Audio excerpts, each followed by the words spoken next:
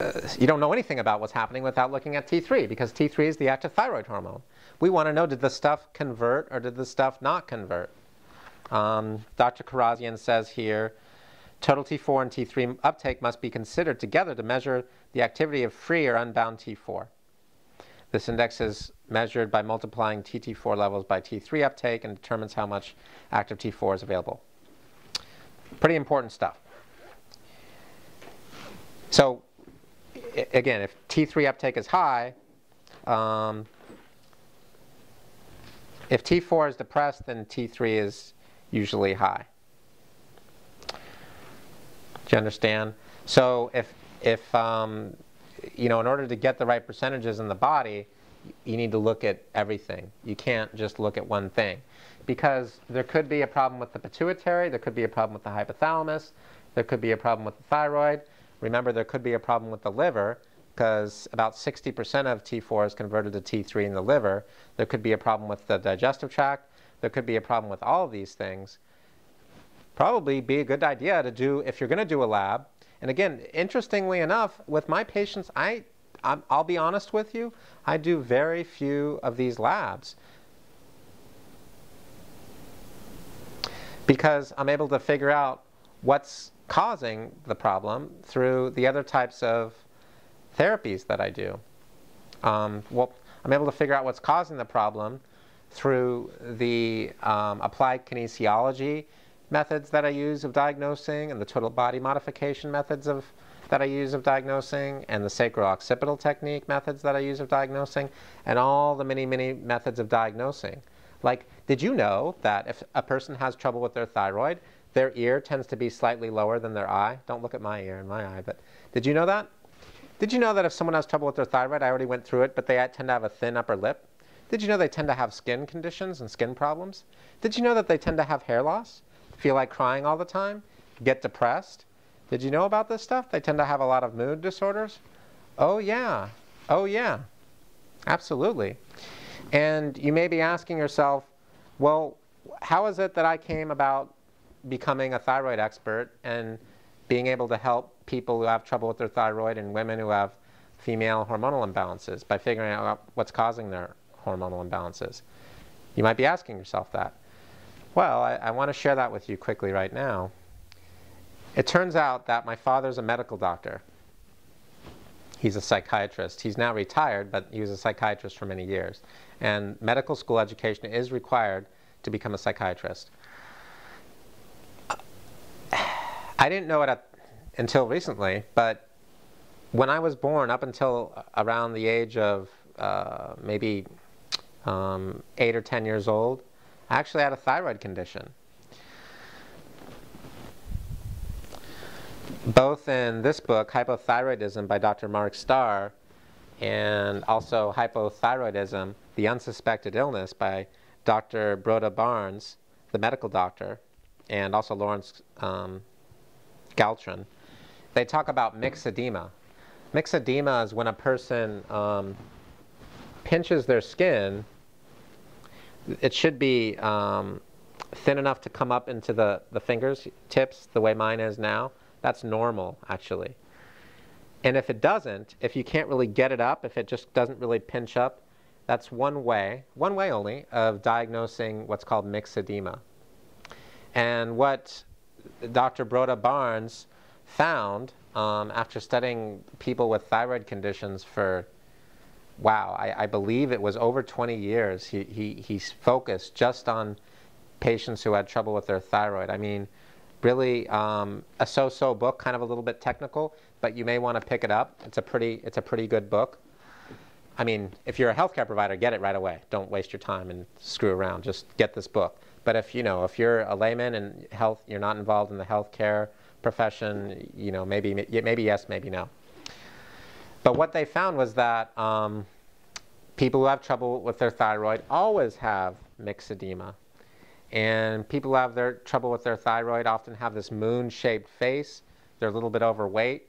And when they're born, they have this kind of like fatty arms. Sometimes you'll see like fat wrinkles.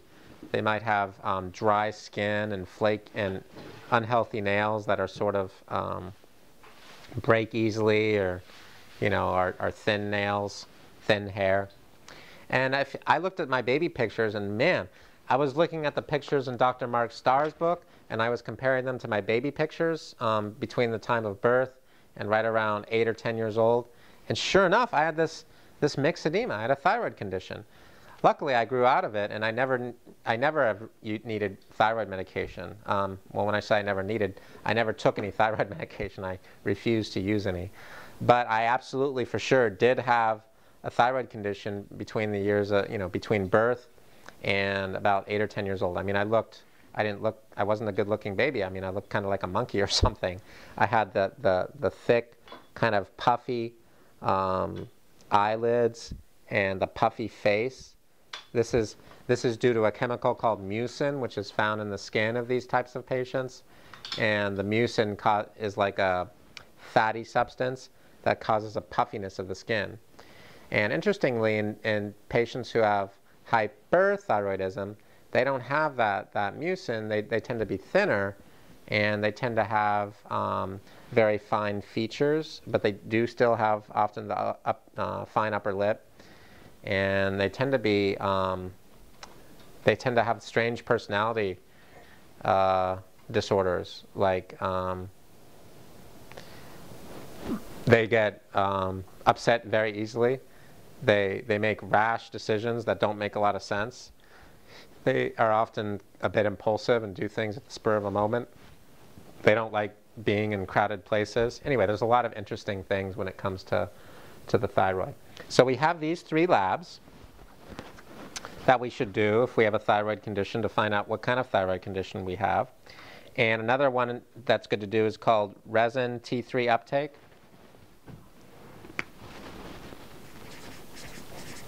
Resin T3 uptake. And that'll allow us to find out how well T3 is being converted and at the cellular level. So that's important. And it's also a good idea to look at free T3.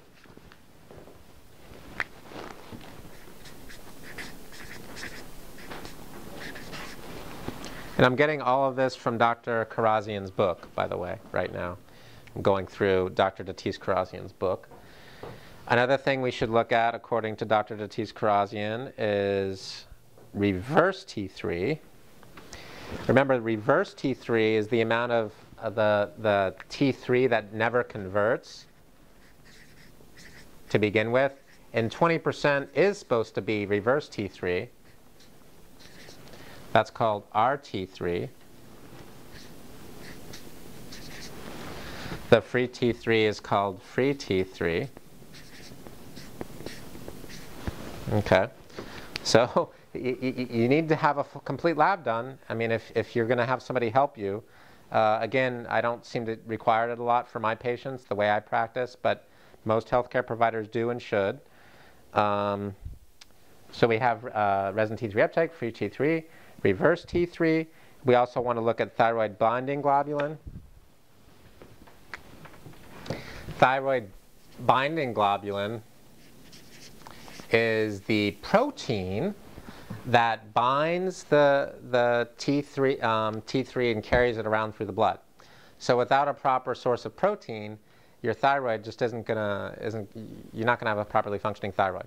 See what I'm saying? A thyroid problem is never a thyroid problem because the only place where you can really digest and absorb protein properly is in the stomach. Well, you break it down and you break it down in the stomach. 80% of digestion happens in the stomach, but then you absorb it in the small intestine. So since 80% of all digestion takes place in the stomach, and protein metabolism and digestion takes place in the stomach, you'd better have a proper functioning stomach. Otherwise, you're not going to have it and eat enough protein. Otherwise, you're not going to have the proper levels of thyroid binding globulin. So what else? You repeat that last minute. The battery ran out. You were talking about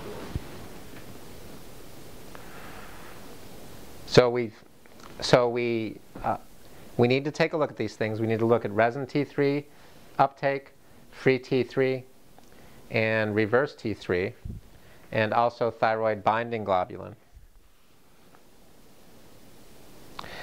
Now, thyroid binding globulin is especially important because if you don't eat enough protein and have a properly functioning stomach, then you won't be able to make the thyroid binding globulin, because thyroid binding globulin is essentially a protein that binds to the thyroid hormone and carries it through the blood.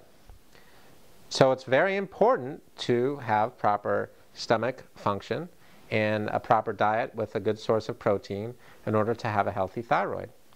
And if you don't have a properly functioning stomach and proper protein levels in your diet, then you're in trouble when it comes to your thyroid.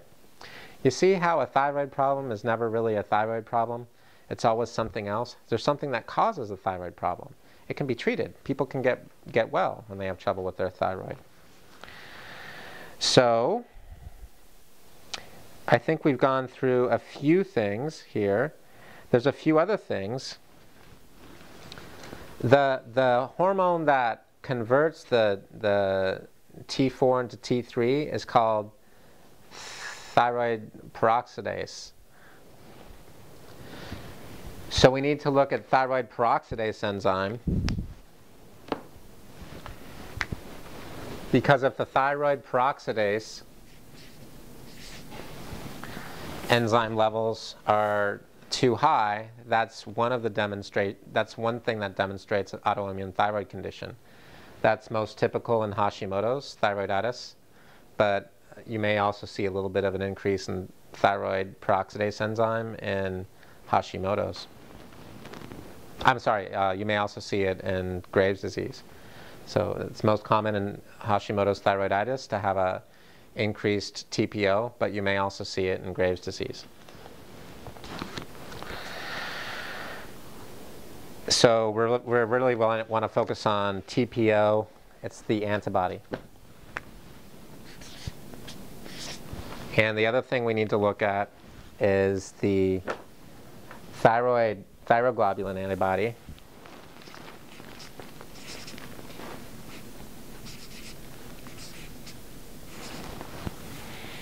Okay. We need to do this. We need to do the complete lab. It may not be cheap, but it'll pay off. You could always see me and save a lot of money, of course, but you need to do this. The whole lab might not cost you too much. It just depends. It might be a couple $100, but you need to do the complete lab. The other thing you want to look at would be the TSH antibody. And we're going to call that TSH antibody. Your doctor may be a different, may use a different way of writing it. He might put TSI. That's still thyroid stimulating immunoglobulin antibody. So this will, okay, so now we've done the main thing that we need to do for our lab for the thyroid, and this is a blood lab. I'm referring to a